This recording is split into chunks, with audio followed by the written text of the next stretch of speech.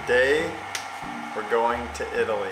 We're doing everything seriously made from scratch, including vegan pasta bianca or eggless white noodles. We're making homemade marinara sauce and some meatless meatballs. As you guys know, we are now busy parents and date night happens less and less. So we are learning how to make restaurant style food here at home, and today it's all Italian. We're also going to be sharing a relationship Q&A about how Dusty and I met, how we're getting along as parents of two, and so on and so forth. So on tonight's date night dinner menu is a classic spaghetti with meatless balls and all the fixins. So we're going to make all of these components from scratch, including the noodles, the pasta sauce, the meatless lentil balls, and a very simple vegan parmesan. What was I thinking? Just kidding. So I'm doing today something I've always wanted to do, and that is make my own pasta. I feel Italian at heart. People speak Italian to me. They ask me if I'm from Italy, and when Erin and I have traveled there in the past, people say I fit right in. And that's how I feel in my heart. I would love to actually be Italian or to actually be from Italy. In the meantime, I'm doing my best to at least prepare food like an Italian, and today I'm making handmade pasta, and it's been so much fun. Erin and I originally fell in love with Italy on our honeymoon. We have since returned at least once. You guys have maybe actually seen some of those videos on our channel. So whenever we pop on a show or a movie, we're like usually looking for something with an Italian vibe. In fact, if you guys have seen Master of None on Netflix, Aziz Ansari in season 2 is in Italy, and he's a pasta maker. So again, something I've been wanting to do for a super long time. I did it today, so excited to share it with you guys. This process was actually much easier than I thought it was gonna be. It's only 3 ingredients. So today I used an organic wheat semolina flour with a little sea salt and water. That is a pasta bianca, which is a white pasta, which means it's egg-free, therefore vegan. So for these noodles, I used 2 cups of flour and 1 cup of water, and then just a few pinches of sea salt. I will say that you want to make sure and use warm water and start with less. So add a little bit of water and then start kneading. Add a little bit more and so on. Also, you will definitely want to have some flour on hand for when you start rolling this pasta and then sending it through the cutter, because the more you roll it, the stickier it gets. So again, put a little flour on, fold it, knead it, a little more flour, send it through the roller, send it through the cutter, and so on. Because these aren't cooked from dried, they are actually fresh noodles. I think it really only took about 7 minutes for them to boil. And again, they're surprisingly not sticky at all, and they're super durable. Like, they're not falling apart or coming apart at all. My favorite part is that they're really thick. Mmm. Good and chewy. Mm-hmm.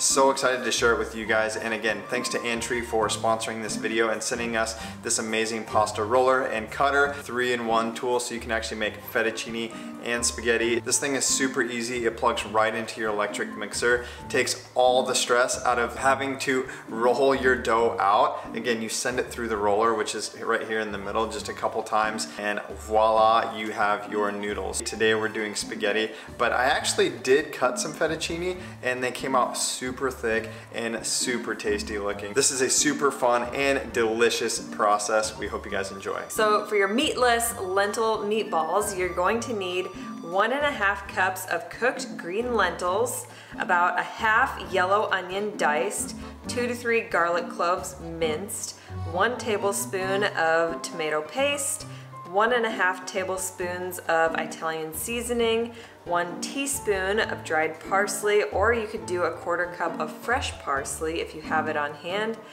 3 tablespoons of flour of your choice. I used chickpea flour, 3 tablespoons of nutritional yeast, 1 flax egg, which is 1 tablespoon of ground flax with 3 tablespoons of water. You mix that and let it set. So you're also gonna want salt and pepper to taste. We're gonna saute our onion and garlic, and then we're gonna throw everything in the food processor. You'll wanna make sure not to overly process your meatballs. You want them to be kind of a dough-like consistency, and you want them to be moldable. So if you're finding that they're too wet or moist, then you can always add a little bit more of your flour as you go, or if they're too dry and they're not sticking together, just try wetting your hands to kind of reshape them and clump them together. It already smells so good. I seriously just want to eat it as is. So the consistency is a little more wet than I would like it to be, and I'm just gonna add a little bit more chickpea flour with my hands and kind of mash it together until it feels right. You want it to be moldable, but you don't want it to go flat like a cookie when you put it on your baking sheet. I preheated the oven to 350 degrees Fahrenheit. I'm gonna pop these in for about 10 minutes,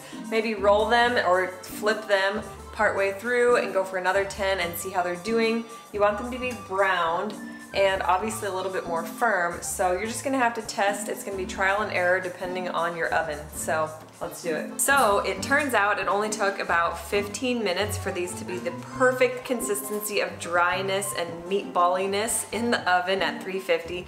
So I will also say you will want to bump up your flour consistency quite a bit if you're finding that your dough is very wet. So we ended up adding maybe a half, maybe even 3/4 cups of chickpea flour. Yum! Now the red sauce. This is make or break when it comes to Italian food, and I find that simpler is better. I've been trying to make good red sauce since college. Like seriously, I used to eat like pasta and red sauce every single day, just out of a can, like whatever, the cheapest stuff possible. And now I feel like I've really mastered a good recipe. So I'm gonna use about 2 large, or like the equivalent of 2 cans of diced tomatoes, 1 good sweet yellow onion, 3 or 4 cloves of garlic, a tablespoon or so of oregano, a tablespoon of basil, salt, pepper, and then a little bit of either tomato paste or tomato puree, depending on how much sauce you want to make. So if you want it really thick and chunky, but not very much sauce, then you can just do the tomatoes and maybe a little tomato paste. But again, if you're making a bunch of sauce, you're gonna want to add a puree in there and make it a little bit more soupy. It's gonna last longer, go farther, and yeah, definitely recommend that. Instead of sauteing in oil, you know we like to use either water or vegetable broth, so highly recommend that. I'm gonna add all of these to the Dutch oven, saute and cook these up and let these simmer for a good long half hour, maybe even an hour while we prepare the rest of this, because the longer the better. So the vegan Parmesan is by far the easiest vegan hack you will ever encounter, and it is so worth it because it's incredibly delicious. So we're gonna just do all of these ingredients to taste. We're gonna use cashews, nutritional yeast, salt, and a little bit of garlic powder. Put them in the blender, pulse until you've got that nice granular Parmesan consistency, and it goes great on top of any type of pasta, salad, soup, you name it, you guys are gonna love it.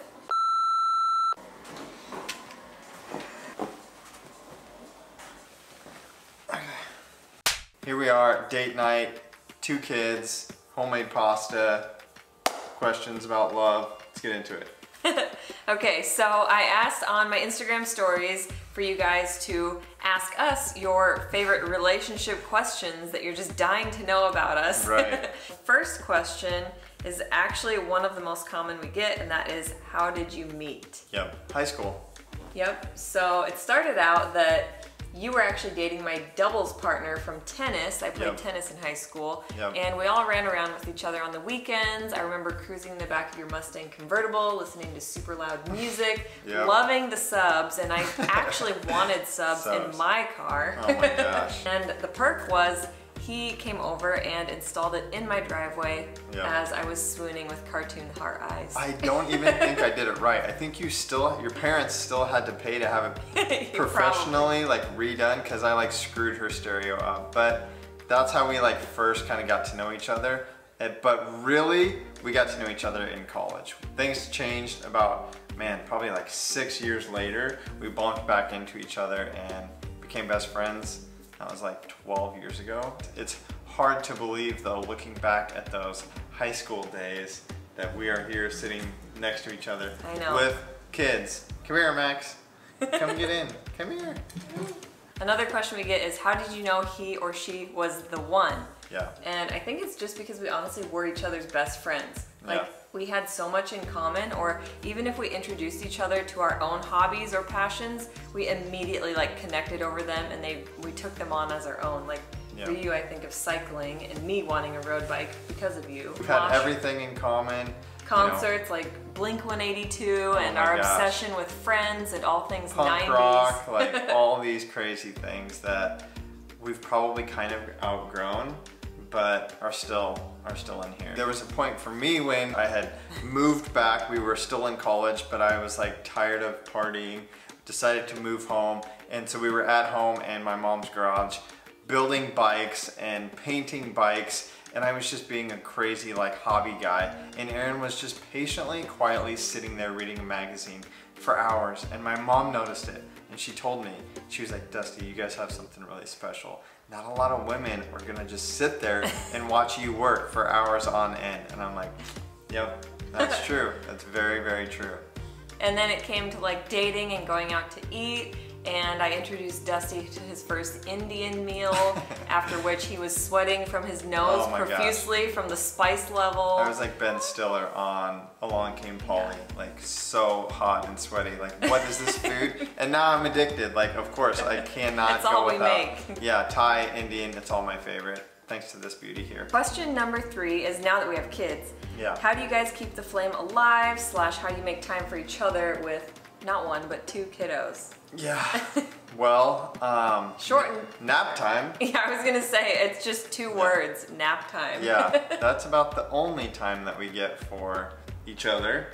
But we do good, like even today, even shooting videos and again, cooking meals and stuff like that together. Even though it's kind of work, we try to make it fun.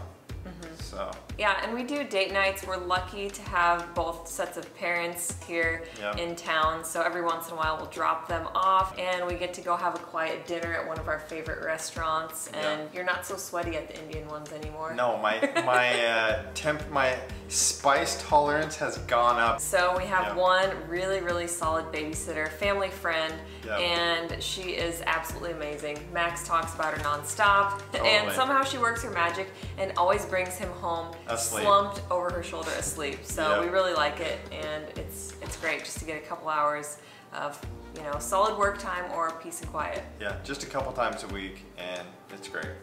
Next question is, do you guys fight, and do you argue, or do you discuss? Oh my gosh. So there's this old Italian ice cream commercial that I always think about because yes, we fight. Yes, we get very loud sometimes, and then like in this commercial, they are fighting and screaming at each other, and then they like totally make up over this amazing like bowl of ice cream. And I think we love hard, but we sometimes also argue hard. Yeah, and I like how you said it best when I was like, you're just so loud, and you're like, I'm not loud, I'm passionate. Yeah. So I would say our arguments are passionate. We both have so much oomph behind our, you know, our point of view, but at the end of the day, we almost have never gone to sleep mad at each other, thankfully. We always resolve it, but... Sometimes it takes a lot of time to talk it out and sort it out. My thing is, we've got to get it figured out. I feel like you sometimes want to like, nope, let's just leave it and come back to it. And I'm like, nope, we got to get this figured out. So we differ on that, but overall, we've been married for what, 8 years now? So we're doing pretty good. So last and final question. We had a hard time putting a stop to this, but we don't want to go too long. But if you guys want more questions answered, leave them in the comments below. So our last one is going to be very on brand.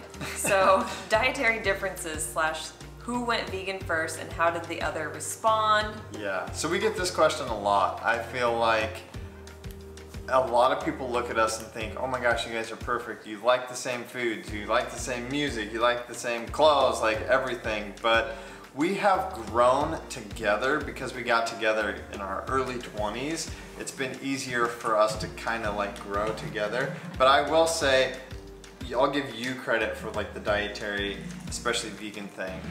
We kind of went vegan together, but Erin definitely gets the credit for wanting to go vegan and at least explore that.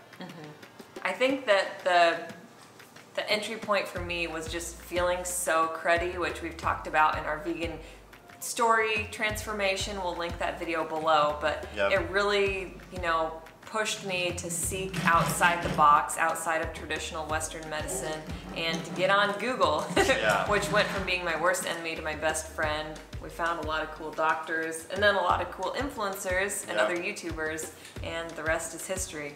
It didn't happen overnight, I will say that, but we were both very open to experimentation, and we already liked to cook and have fun together in the kitchen, so totally. We've always been cooking, so it just makes sense that we started a channel, and now we're doing this with you guys. We got baby Liv sleeping like an angel on one side, you guys can't see, and Max on the other side, so this is one of those lucky moments where everything is peaceful.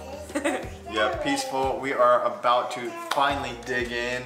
Our food is probably cold, but it's gonna be delicious anyway. We're used to eating cold, not very pretty food, so this is gonna be a treat. All right, you guys, so if you enjoyed this delicious artisanal video, give it a thumbs up. If you wanna see more recipe videos like it, let us know in the comments below what you'd like to see next. Make sure you're subscribed to the EatMoveRest fam and click that bell to turn on your notifications. And as always, follow us daily on Instagram at Erin Stanzik and at DBStanzik. For more awesome recipes, you can download our ebook. There are so many amazing kid-friendly and whole family-friendly recipes. Until next time, EatMoveRest, your best.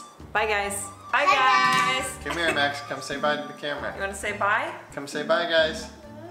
There are 3 things we all do every day, and we could all be doing them better. Eat, move, and rest. We're Dusty, Erin, Max, Olivia, and Bo, and we're the Stanziks. We aspire to live a plant-centric, faith-forward, healthy lifestyle and welcome all of the adventures that accompany it. Join us every week as we blend, chop, juice, run, lift, ride, and master our minds in between on the ultimate quest to find better balance, deeper connection, and true happiness within.